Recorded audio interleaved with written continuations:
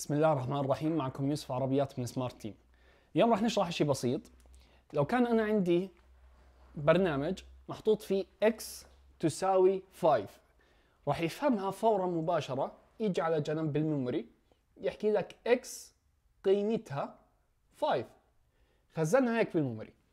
بعدين حكينا y تساوي 10، بيروح بخزنها بالميموري برضه y تساوي 10. هون نفس هون عندي x تساوي 5 وعندي y تساوي 10 نفس الاشي، بس بدي اياكم تعرفوا معلومة كثير بسيطة. في عندي x تساوي y، في عندي x تساوي y. شو الفرق بيناتهم؟